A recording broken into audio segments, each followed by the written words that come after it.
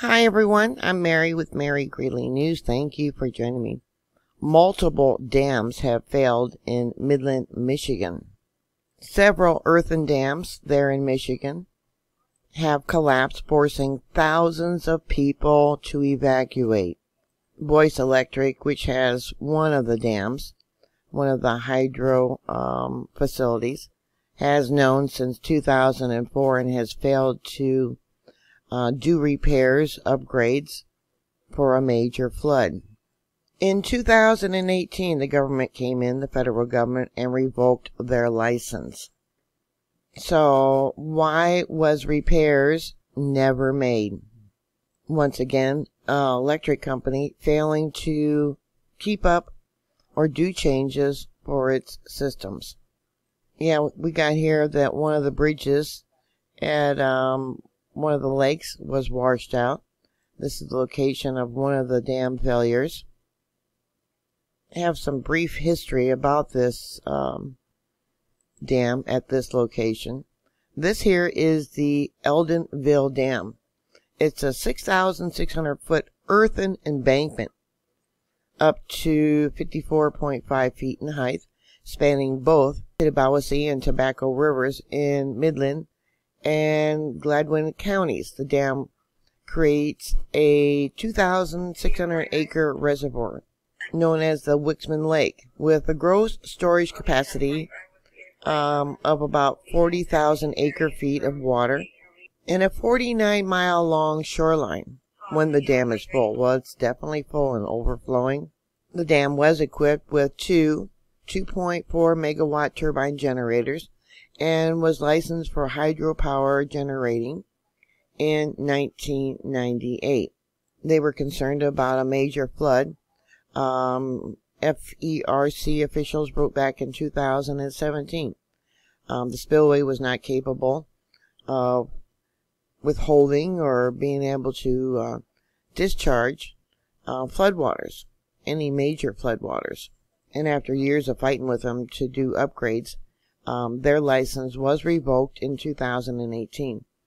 So my question is, why didn't someone step in and start doing the changes?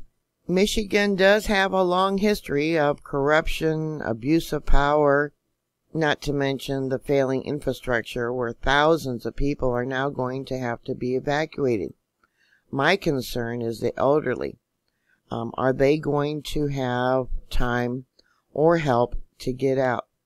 There is like 4 lakes.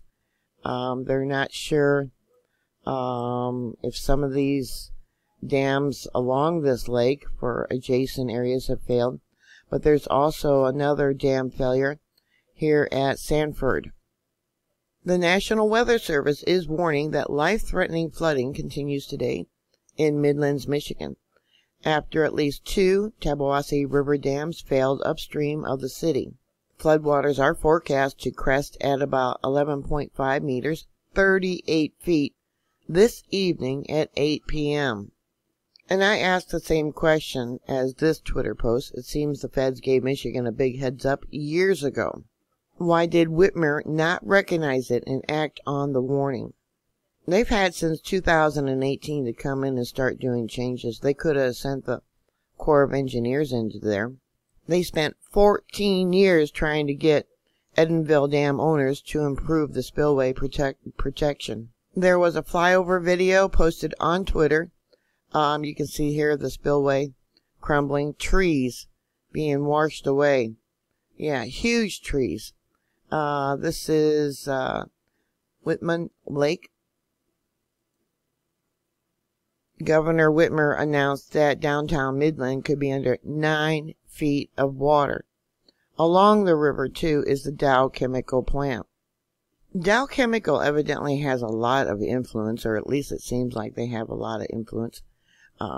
They got gardens, parks that they've built, different things there in Midland. You can see here we got Dow Chemical. That's probably where the plant is at. We got Dow Diamond Outfield, Gate and Ticket Office. Yeah, they have invested a lot of money in this area.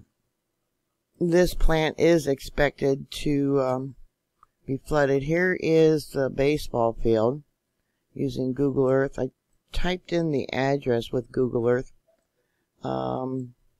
Yeah, maybe that's down, but that's supposed to be going to be flooded also. They have a credit union building there.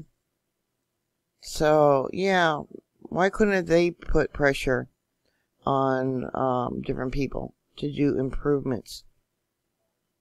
All schools in the area have been closed, but it said, too, that as long as buses can still get to the area schools, breakfast and lunch still will be served. So that's kind of odd.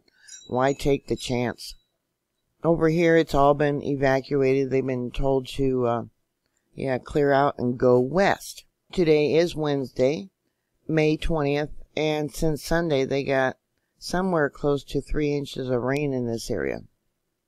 Yeah, this is a large area to evacuate. There's also another Twitter post, a video of the Edenville Dam and the Sanford Dam have now both failed. It says residents in Edenville and Sanford evacuate, immediately seek higher ground. Another video of the river overflowing Curtis Road Bridge that was posted. Downtown Midland has about 40,000 people, and they're doing door-to-door evacuations. Like I said, I worry about the elderly. You know, everyone's in lockdown because of the pandemic. They're under boil their water notification. Well, it's not surprising. Here's the river, and this is the water treatment plant. So they now have about 40,000 acre-feet of water that's coming from these failed dams, or at least the one failed dam, which is the Wixman Lake and Wixman Dam.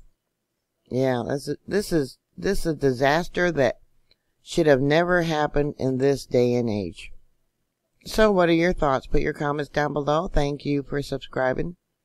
Thank you for your support. Please stay safe, and I will talk to you later.